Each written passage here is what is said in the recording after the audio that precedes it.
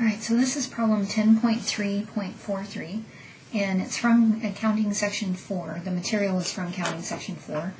And the question asks, in how many ways could 19 people be divided into 5 groups containing respectively 6, 3, 5, 4, and 1 people in each of the groups? Okay, so what we're going to do here is we're starting with 19 and we're splitting them up into different groups. And you can actually count this in multiple ways, but I'm just going to go in order with the way that they're listing these things. And then I'll also show you another way to do it, just simply so that it helps further understanding to look at other ways to do this problem. So if we want to choose 6 people from a group of 19, this is a combination because the order doesn't matter. And you know, when you have a group of people, whether the first person on the group gets chosen first or last, it doesn't make any difference. We're not assigning titles or anything like that. So these are combinations. So the way that we would choose 6 people, the way that we would choose that group is we have 19 people to choose from, and then we're choosing 6. So this would be a combination of 19 taken 6 at a time. And then what we're going to do to count the remainders is we have to think about how many people are remaining. So in this first grouping, we've already placed 6 people into a group, which means that we now have actually 13 people left. So when I go to count the next group, which has a grouping of 3, I only have 13 people to choose from. So to count the group of 3, I have a combination of 13 people that I'm now choosing 3 of them from. And then again, we're going to follow this pattern. So we've now placed 9 people, and you actually don't have to go back to this. You can just start here. So we've placed 3 more out of the 13. So there's now 10 left over, and I'm trying to choose a group of 5 next. So that would be a combination of 10 taken 5. And then we want to choose a group of 4. So there's now, we've placed 5 from the 10, so there's 5 left over. So a combination of 5, and we're choosing 4. And then there's just 1 person at the end. Okay, so when you do the calculation of that, if you're using your calculator to get those combinations, you should definitely use a calculator. It's going to be big. This right here ends up being 27,132. This number right here ends up being 286. This number here, 252. This calculates out to be a 5, and this is a 1. And when we do that product, do all of that, multiply that out, you get this number here.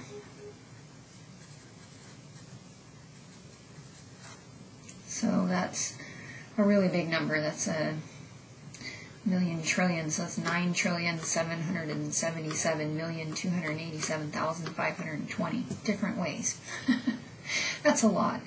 Alright, so what I want to show you is another way to calculate this, because I think this will help solidify this. A lot of times it's not helpful to look at multiple ways to calculate something.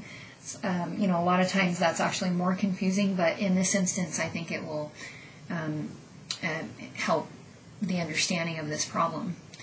Alright, so what I'm going to do this time to count it is I'm actually going to count backwards. So let's instead go and take a look at divvying out the groups in this order. So I'm going to place 1 person first, then 4, then 5, 3, and 6.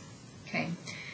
So if I place the first person, the group of 1 first, then I have 19 to choose from, and I'm choosing 1 person. So that would be a combination of 19 taken 1.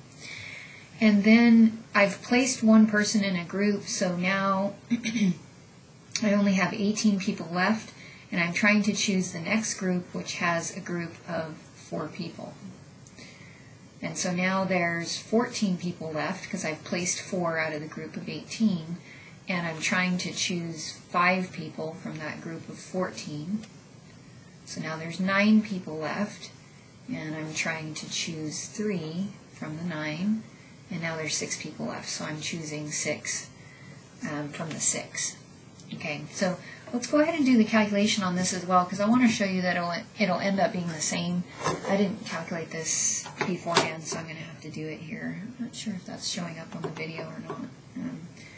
Alright, so combination of 19 taken 1. This is just if you have a calculator like this, or any of the scientific calculators should have a button where you can, they should have a button where you can do either a permutation or a combination, and so you can just plug in those values and it'll calculate it for you. So any combination taken one at a time is just that number. So this is 19. Let's do 18 taken 4 at a time. So this is 30, 60. That's this combination. 18 taken 4 is 30, 60. And then 14 taken 5, so 2002. And then 9 taken 3, and that's 84. And then 6 taken 6 is 1. Alright, so let's multiply these together. So we've got 19 times 30, 60 times 2002 times 84. And we end up getting the same really huge number there.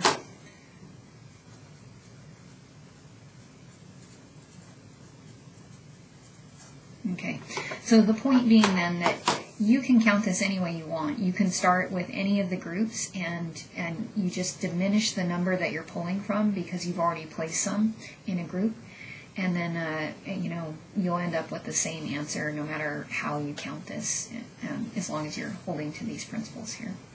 And that's it in this problem.